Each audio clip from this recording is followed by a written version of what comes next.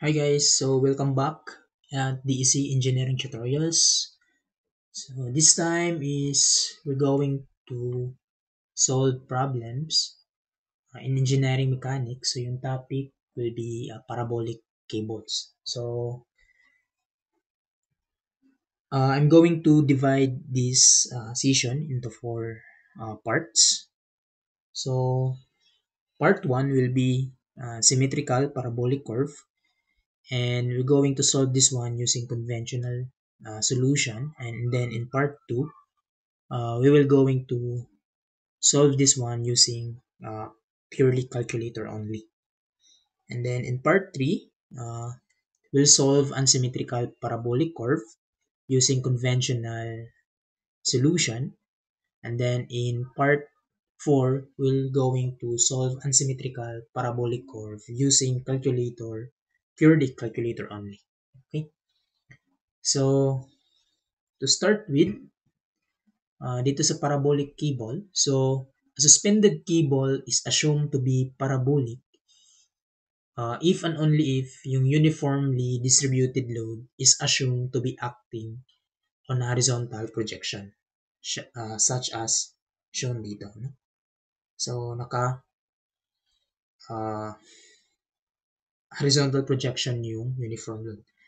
That's the difference between the catenary cable. Kasi sa catenary cable, yung uniform load is acting dun mismo sa uh, cable niya, no? Sa cable length, such as shown dito. So, ito yung kaibahan ng cable, no? So, makikita natin sa catenary cable is yung uniform load niya is uh, acting along the length of the cable. Okay? So, that's the difference between the catenary cable and the parabolic cable. So dito, meron tayong problem, symmetrical, parabolic curve. So, ano daw yung tension dito sa ends? So, symmetrical siya kasi uh, inline lang yung dalawang support niya, no? So, bali yung tanong dito, ano daw yung tension dito sa support? So, since symmetrical lang, so pareho lang yung tension nilang dalawa, no? At supports. And then, yung pangalawang tanong is, ano daw yung total length ng cable na to? Provided na it is supporting a uniformly distributed load of 10 kilonewton per meter of horizontal projection. So, since horizontal yung projection, so automatic yung suspended cable na to is assumed to be parabolic curve, okay, or parabolic cable. So, given yung sag, we have 3 meters. And then, yung distance nila, we have 10 meters. So, 5 meters dito sa kabila, tsaka dito sa kabila din is 5 meters. So, a total of 10 meters. So, in this part, we're going to solve this one using conventional way. So, let's say conventional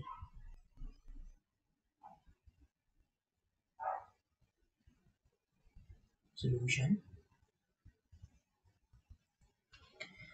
Okay, so one property ng parabolic curve is ganito na. Pwede natin ihiwalay yung the lowest point tsaka yung sa support. So, for instance, dito,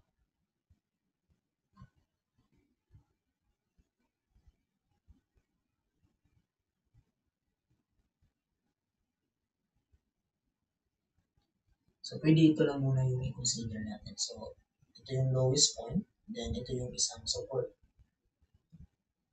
So, we can consider this K1. So, meron siyang uniformly distributed load na 10 kilonewton per meter.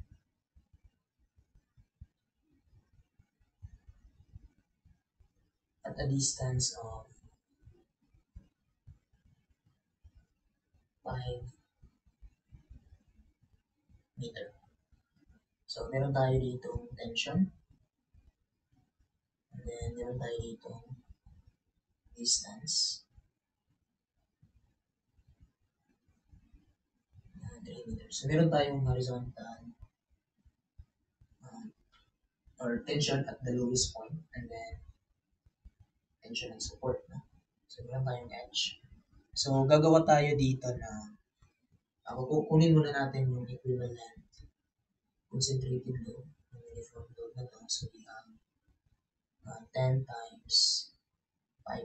So, a total of 50 kilonewton. So, gawa tayo ng first polygon. So, meron tayo 50. Meron tayong horizontal edge.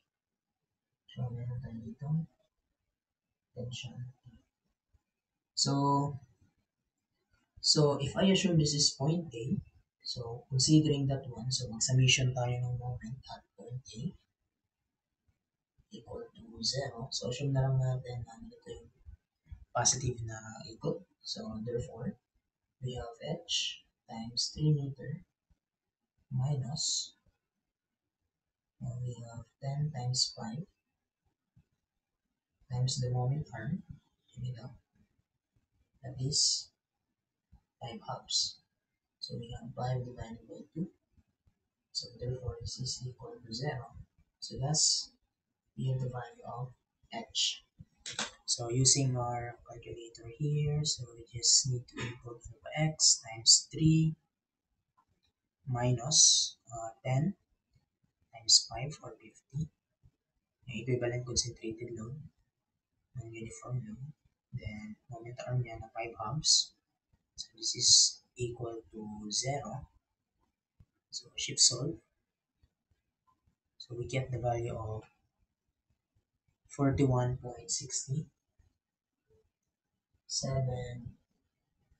km. So therefore, using yung polygon na to, so makikita natin na yung tension is just square root lang ng h squared plus 50 squared. So dito ko na lang ilagay.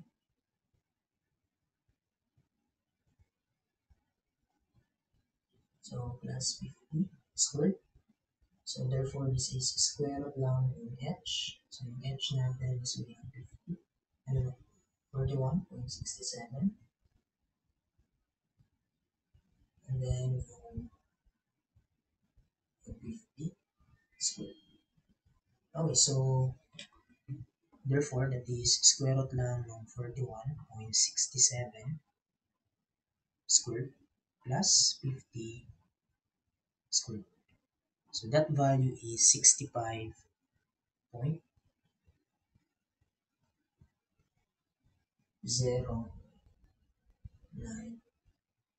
km.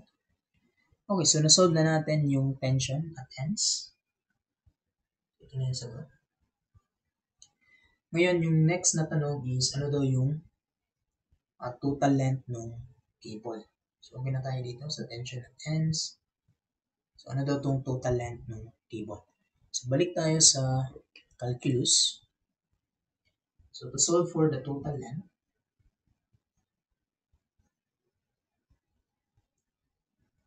so considering na lang natin yung cable natin.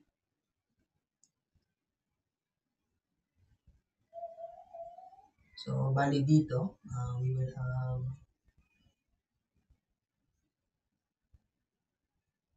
so, assume ko na lang na yung lowest point will be the vertex. So, I assume this is the origin. So, 0, 0. So, therefore, yung point na to is negative 5 and 3. And then dito is positive 5 and 3. So, base dito is makakuha tayo ng equation of the parabola.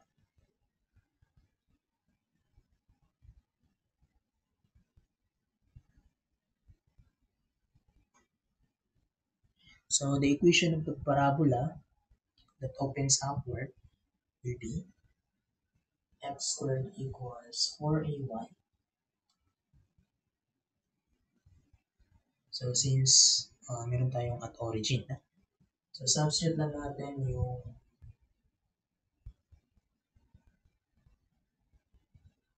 yung point 53. So therefore we have 5 squared equals 4ay times 3. So therefore we have 25, 4a times 3. So plus yung 4a natin or latus rectum will be 25 over 3. So ito din yung latus rectum natin. So therefore, yung equation ng parabola natin is x squared equals 25 over 3. So ito na yung equation ng parabola natin. So, bali we have 25 over 3 ng y. So, kunin natin yung derivative nito. Both sides. So, we have 2x times 1. See dx over dx. And then we have 25 over 3. And then we have dy dx. Okay, so bali dito meron tayong 6x all over 25. That is equivalent to dy dx. Okay, so meron tayong formula sa calculus if you want to compute for the arc length. Diba? So, for example, we take elemental strip na ds. So, meron tayong dx tsaka dy. No? So, therefore, yung ds square natin is equivalent sa dx squared plus the dy squared.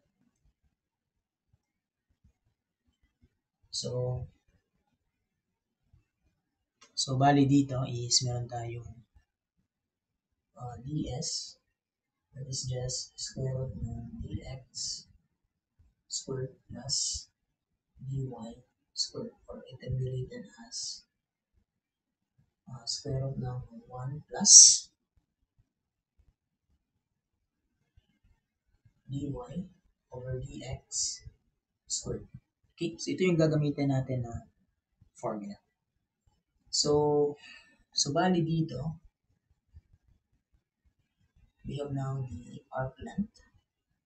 It's just integration ng ds, integration of square root ng 1 plus 6x over 25 squared.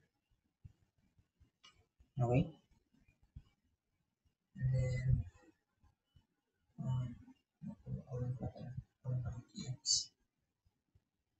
so this is dx. So yung limit natin is, we want to compute for the overall length. So we start from, dito, no? Start from negative 5 up to positive 5. No? Kasi yung limit natin will be x sub 1 to x sub 2. So yung x sub 1 natin is from negative 5 up to the positive 5. Okay, so bali dito using calculator. So that becomes square root lang sa 1 plus 6x divided by 25 squared all over from negative 5 up to positive 5. So therefore the answer is 12.043 meters. So ito na yung sagot.